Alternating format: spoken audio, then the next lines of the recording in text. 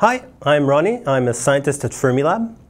Particle physics matters because we are curious. It's in human nature to be curious about the world around us, about deep and fundamental questions.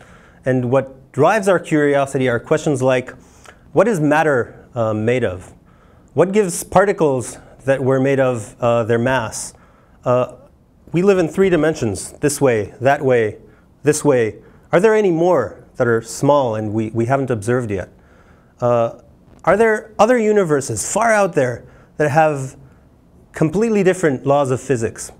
We're interested in all these fundamental questions.